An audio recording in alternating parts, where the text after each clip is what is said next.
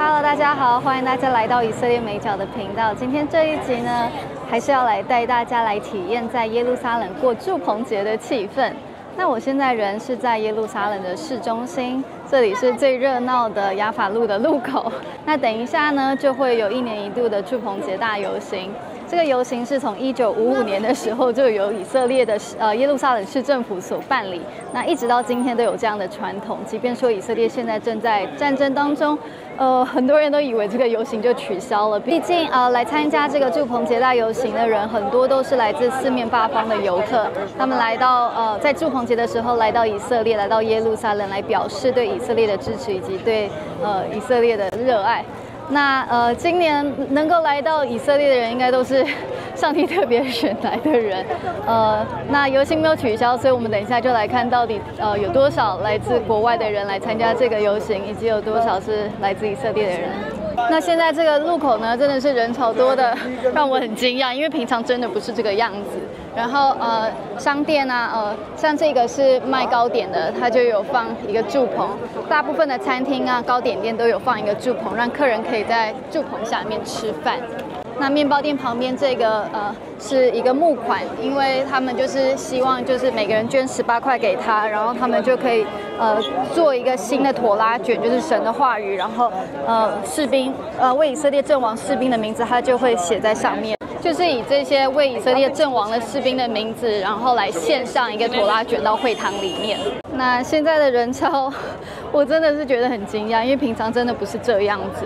如果你们看我之前走路聊天影片的话，就会知道这是多大的一个对比。那以色列呢，74%的人口是犹太人，但是有21%的人口呢是穆斯林阿拉伯人，然后剩下的人口还有少数民族的基督徒。那因为以色列现在在战争之中，所以在路上你们会看到，有些人他们会背着枪走来走去。那我刚刚看到就至少10个了啦，就是在以色列蛮正常的一个现象，应该是说耶路撒冷啦，因为特拉维夫我觉得还好。那这也是一个小住棚，让客人可以在里面吃东西和休息。那不知道大家能不能看到警车前面那一块密密麻麻的都是人，可以看到这么多人潮在耶路撒冷，我觉得真的是蛮令我感动的，因为已经很久没有看到这么多人了。然后这个呢叫做锡安广场，也是哇，平常真的你很容易可以找到一个空位啦，那今天都是满满的。那这里呢就是刚才走过来的亚法路，哇，好多人。这种人潮真的是好像现在以色列没有战争那样，好像回到了1年多以前那样，真的觉得很特别。耶，有人看到火车，不是火车，轻轨，觉得很好玩。那边呢有一个有趣的人，他拿了一个超级长的一个植物，那就是棕榈树的树叶，以及他拿了一个黄色的柠檬，那就是住棚节4宝之一的香橼。那他在那边做什么呢？是这样子的，因为在住棚节拿着这4样东西在神面前快乐的摇一摇，是圣经中的诫命。那有些人不会这样做，因为买这些东西很贵，所以他就在这里呢给大家免费的可以拿他的这住棚节4宝摇一摇，然后让别人可以完成圣经中的诫命，所以他是个好人的意思。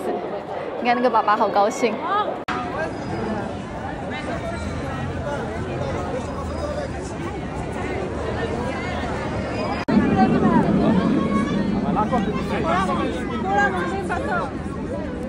这里也是。那坐在棚子下面吃饭呢，也是圣经的诫命之一。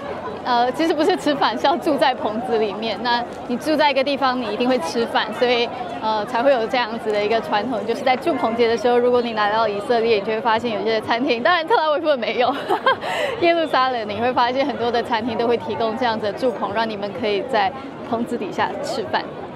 所以呢，就是你看这一排都是住棚，然后这里也是，然后这里连吃薯条的也是，吃薯条跟法拉凤。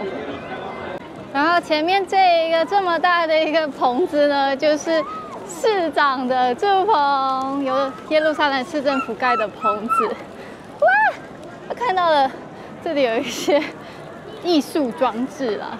这个呢，还有那边的建筑都是市政府。那这就是耶路撒冷的市政府广场，其实也没有很大啦。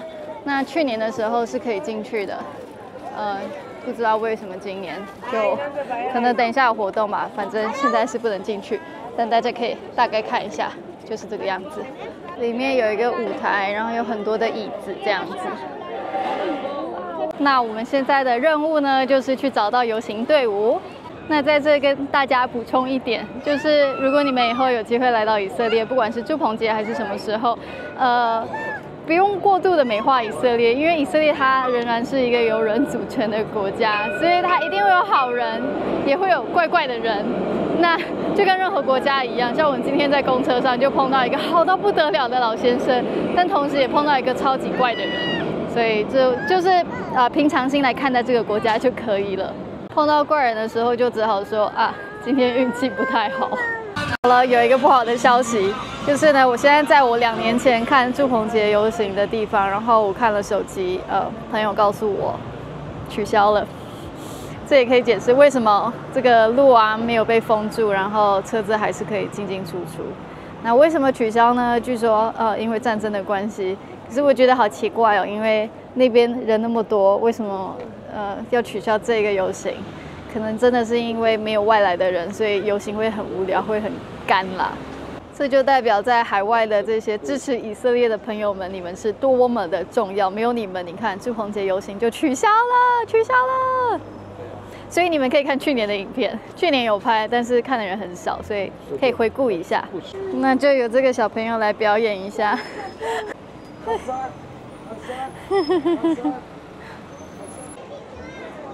所以呢，我们现在来吃一个东西。那这些餐厅呢，就把他们中间共同的区域就搭成一个巨大的住棚，所以大家都可以在棚下吃东西。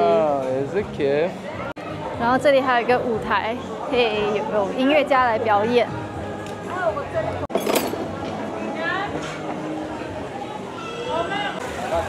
我们约会的时候来这间拿破仑，在那个音乐博物馆旁边，所以它这个喷泉啊，就是有一个竖琴的造型。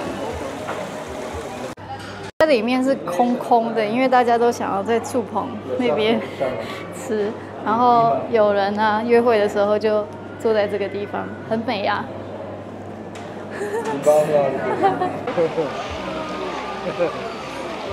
这里有在街头表演的人呢。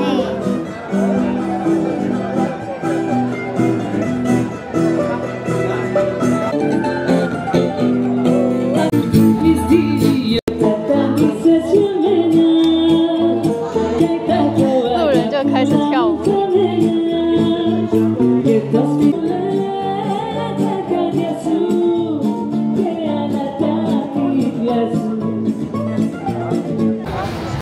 现在西安广场的样子，现在是下午4点多。那边有一个小小的舞台，有人在吹喇叭，还有拉小提琴。你看这么多满满的人呢，就是上耶路撒冷过节的人。刚刚呢，朋友是说，就是今年不是取消，而是他们就规模非常的小，只在公园那边走，然后走到国会那边。公园跟国会其实是非常靠近的。然后刚才又遇到今天有去参加游行的人，那他是说今年是54个国家的人来，然后大概就200-300个人做今年的游行。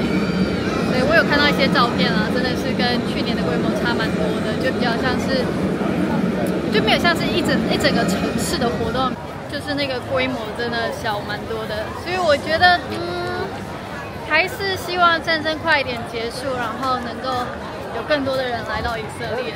对，好。说你好，你跟谁你好？你好。你们好。我在这边看到很多住棚，就不像那个特勒维夫，这边满街都是住棚，所以的气氛真的不一样。对。通常我是不喜欢去热闹的地方，可是自从我跟我的太太结婚之后，就感觉好像蛮不错，可以看到人啊，对。所以呢，不知道大家是喜欢人多的地方还是人少的地方？那如果不喜欢太观光的以色列的话，现在虽然是在战争之中，可是如果你们愿意来的话，你们会看到，几乎没什么观光客的以色列，它会非常的真实，而且以色列人也会感觉得到，有外国人呢。